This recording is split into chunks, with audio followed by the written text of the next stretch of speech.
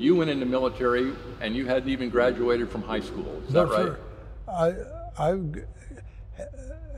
asked for a deferment to finish my junior year in high school.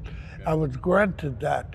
And then on the 13th of June, I went to Fort Snelling, Minnesota, and I was inducted into the service there.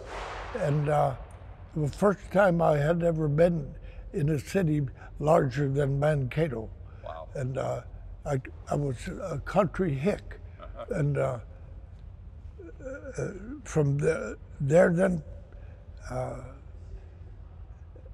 I was sent to Camp Callan, California, between the communities of Del Mar and La Jolla. There was an artillery camp there, and a 90 millimeter anti-aircraft artillery camp, and there was a gate or a fence between our camp and another camp, which was called Camp Matthews, which was a Marine training base. Okay. And we shared the infiltration courts, the rifle range, and some of the other facilities. Although we never intermixed with the Marine training unit.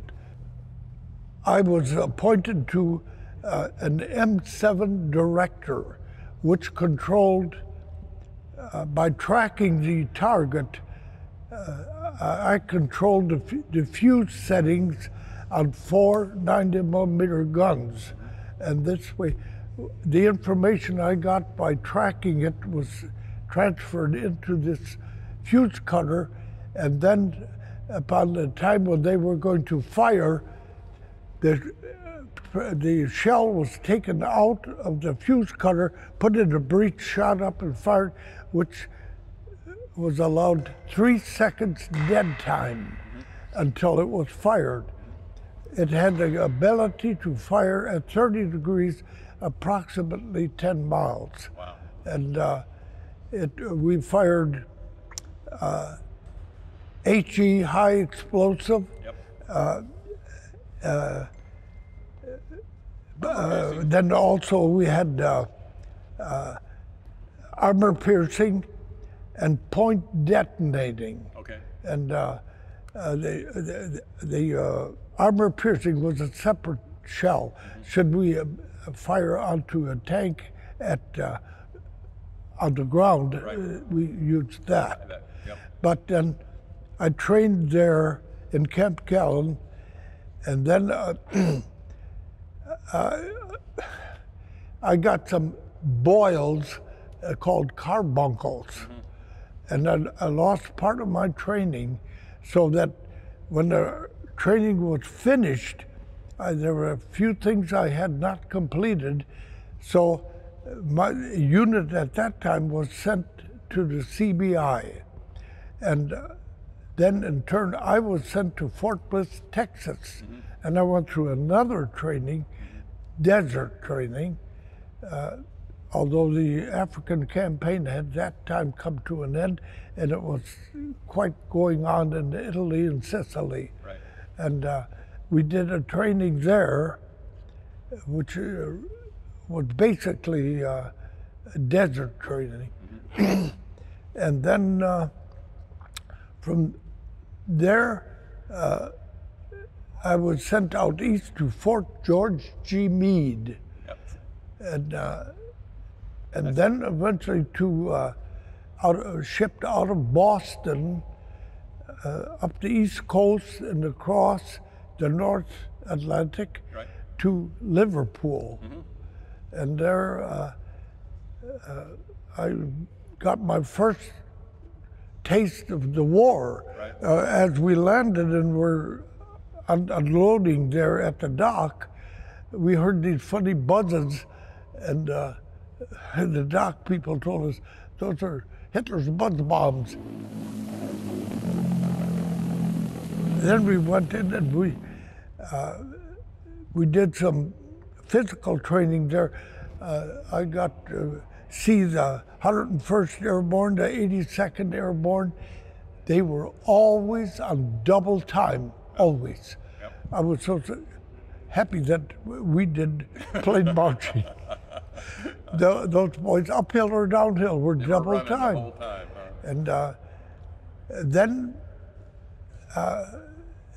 I was a replacement in battery 456 Automatic Weapons Battalion, Battery C, had gone to make the initial invasion, hit a mine, lost 2/3 of all personnel and 2/3 of all equipment. They were pulled back, we regrouped, and I became a part of that. Okay. We went over to the beach and at the Utah beach. The beach had been established, but the infantry was working at the hedgerows, so that we were just a short way into the beach. And we did not get to set our guns up because much of the fields that were mined, and we didn't dare go in there. And so we remained in column, and for maybe a week. And then came the bombing of St. Lo, which was something like 3,000 B-24s and B-17s came over there and bombed the city of St. Lo. That was the German very strong supply depot, and they used that to strengthen the resistance at the beach. And once bombing of St. Lo was over, now General Patton was in England with a makeshift army, cardboard airbags that looked like tanks and guns. Make-believe stuff. It was a big play. Hitler swallowed it. He believed it, that the invasion, this was merely a sham, and the big invasion was going to happen there. And then at the bombing of St. Lo, General Patton was given 3rd Army. We were transferred from 1st Army to 3rd Army, and I was with them to the end of the war. I was with the 3rd Army. I have 5 major battle campaign that I was involved in. That was like Normandy, southern France, northern France, Belgium, the Ardennes, and all the way up to the Battle of the Boldt, from what I understand. Yeah. That also, yeah. And so as a anti-aircraft unit, we were not assigned to any one. We were sometimes with one corps, then transferred to another corps, wherever we were needed. Could you say how many aircraft you think that you participated in shooting down? We were credited with something like 36. Okay. And we had quite a number of possibles. Okay. Because some of them limped off awful bad. Yeah. And most of them were ME-109s? 109s and 190s, a few 190s. Okay. They're harder to take down. The 190s are? Yeah, yeah. Because they're faster? Or? Faster, and they did eventually arm them, the cockpits. Okay, okay. Yeah. How about bombers? Did you get a chance to shoot at very many No, of the bombers? We left that to the 90s. Okay, the big guys. Yeah. Oh, okay. I think it was in Belgium. We were moving forward, and we came to a halt because of there was a swift river, and the Germans were on the other side, well dug in, and as our engineers attempted to put a pontoon bridge across, they were defeated immediately, and so artillery was called in and just really hammered that other side, and it looked like they were going to back off. And then this we had our gun position on the higher ground overlooking that pontoon attempt. And one of the guys on we had quad 50s, 450s on one mount. 50 caliber. And he was our spotter at that time. And we saw that, he saw that P-50 or that P-47, and he says, friendly aircraft in the right field of fire, so nobody really paid attention. And then all of a sudden it made a nice left wing and came down. I saw on the rudder was a swastika. Mm-hmm. And I said, that's Heine, that's German. And nobody paid any attention to what I said. It said P-47. No one was on the gun. There was no way I could get over to the gun in that time. I took M1. I fired full 8 rounds at the canopy of that P-47. Wow. It went down and behind the trees, and I have no idea if I did any damage or At least you scared them off. That's the good news. Well, you didn't come back. That's the good news. The P-47 had heavy armament, yeah, very heavy. Yeah. And I've often thought, well, my little old 180 grain 30-06s aren't going to do all that much damage. But I attempted. I got Herman when he was early in France. It was raining, bad weather, and we were going to set up our 40 outside a very small Darf, a small community. The civilians had all been evacuated. There was somebody there, but the Germans had used it as a defensive because they could hide well. But now they had been chased out, and we were going to set up our 40. And so I and 2 other guys went in there to make sure that there was no German infantry in there.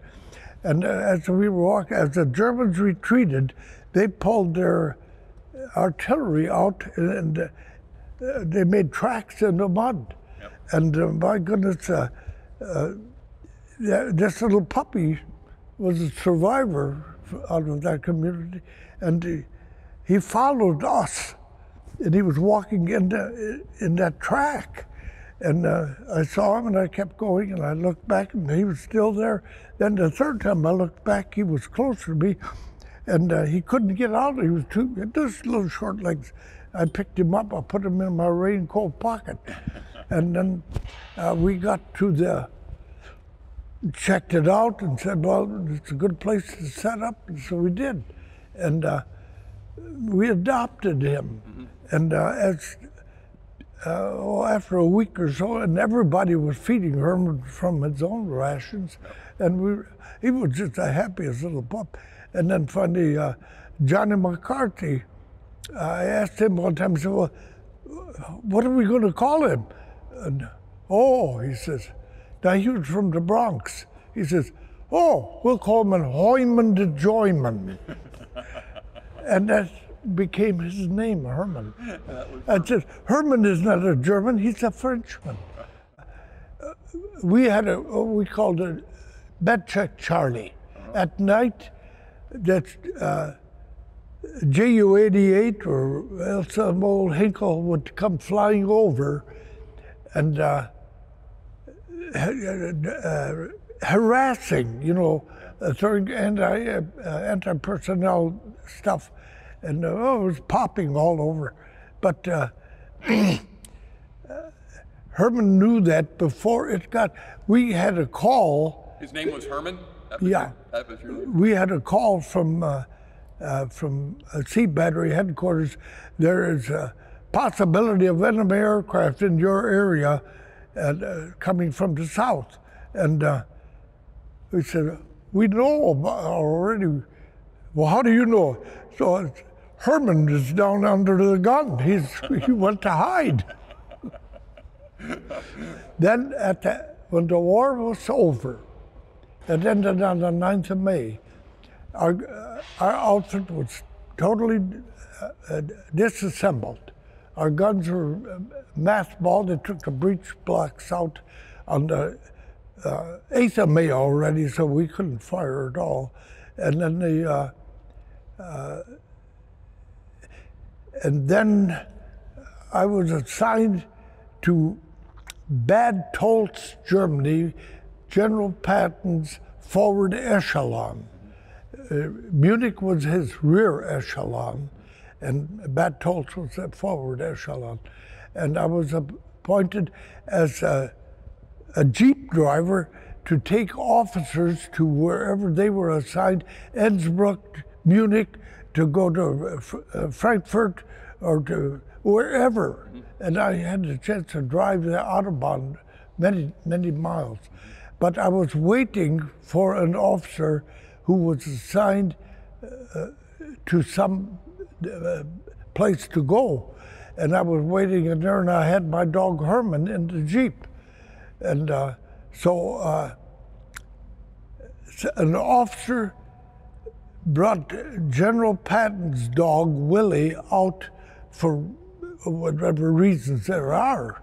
And he was out there, and my Herman saw him, jumped out of the Jeep and ran right over there, and they were just going around and around.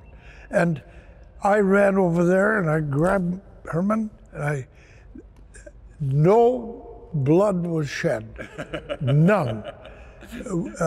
He was showing them who was the alpha.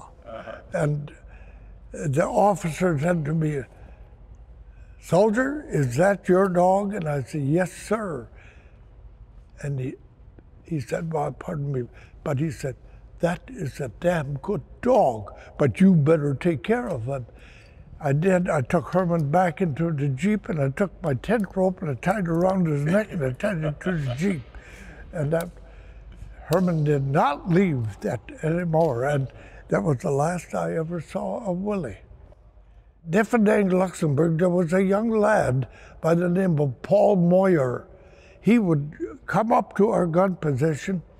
He was very, very well educated. He spoke English, French, and German, or the Luxembourg German. He could speak them all. His English was very good because they were taught that in school. And he came up there and... And how old was he then? Was he when you first met him? I'd say he was between maybe 12 and 13. Okay. In that, he came to visit us. I have pictures of that he took of our gun crew. I said, "You'd never take a picture of our guns or anything like that. You can't do that." But he did take a picture of what's personal. And then we got moved out of Luxembourg there in the late fall and moved up back into Belgium. And when the Germans had that breakthrough, the Bulge. And so then our outfit was pretty well split. And we got a lot of supplies of wherever we were able to get them. And, but in the meantime, we had given Paul treats, powdered milk, powdered potatoes.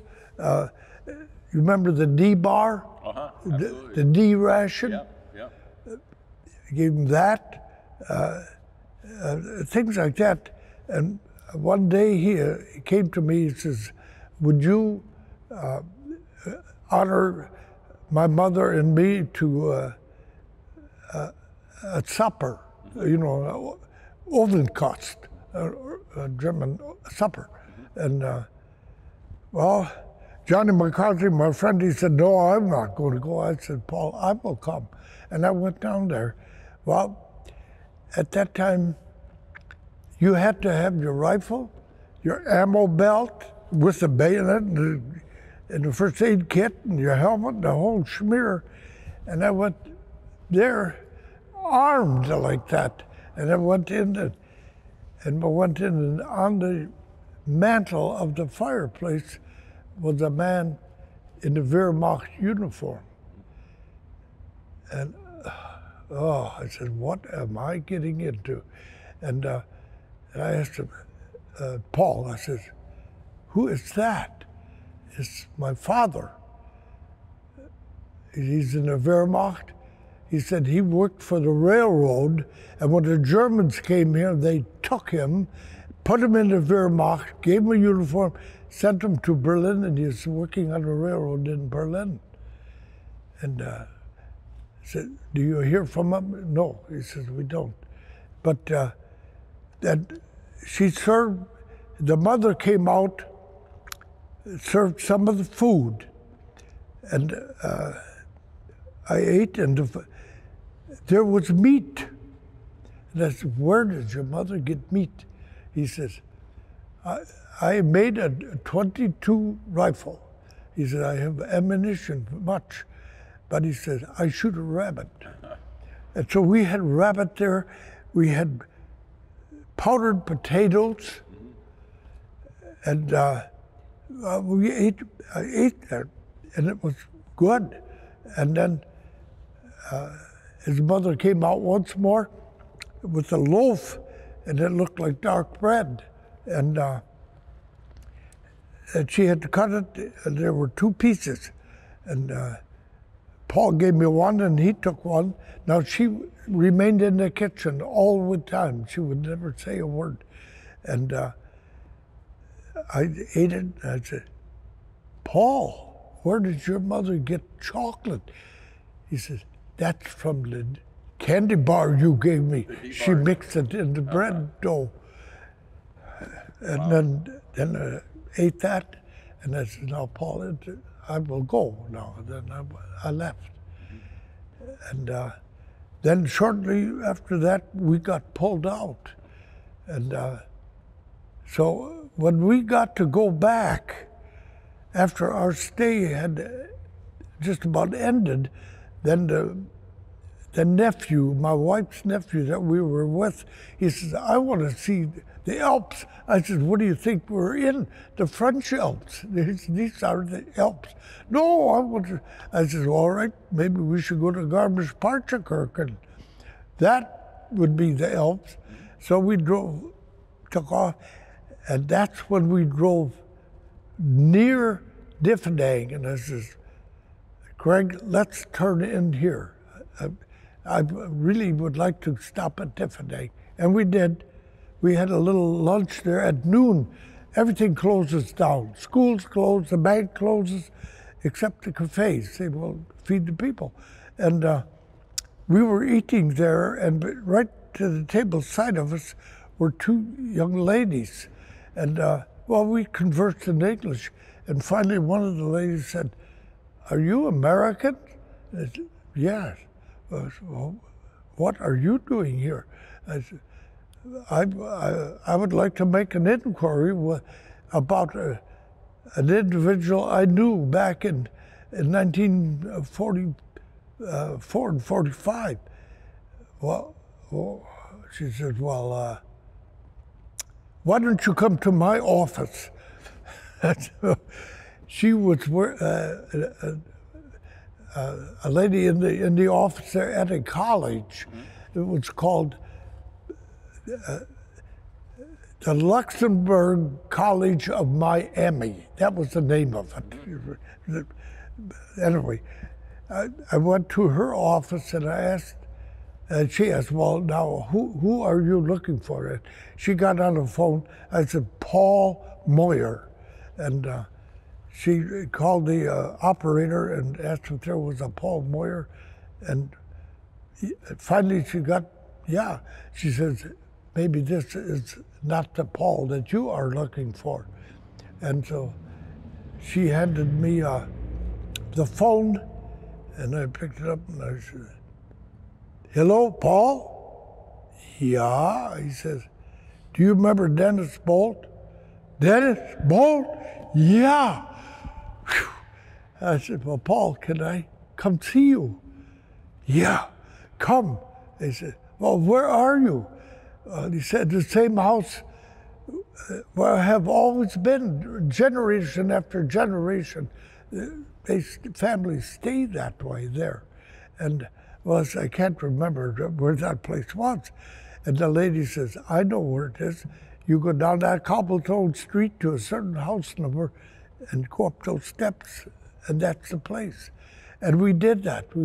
I walked up the steps and I took that knocker, door open, there stood an older man.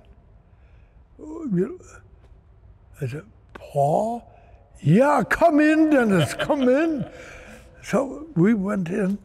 On the table, where I knew where we ate was a big round hardwood table, was a portfolio open with our pictures. Wow. Wow. I told my wife, come look, I'm not fooling you. There. Wow, what a day. I met Paul once more. Wow. And how long ago was that? What year was that? 1999. 1999. I was 18 when I went in, and on the way home by the Bermuda, my birthday's on Christmas Day, and I was out on the deck in my shorts. I had never been in such a place before on Christmas.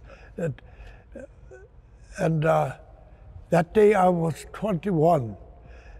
I was legal to vote, and I could buy a beer.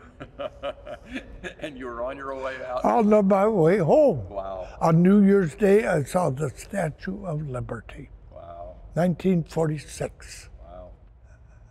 I went to a reunion of the CBAT reunion in Grand Junction, Colorado, and I am the only survivor of our gun crew. Wow.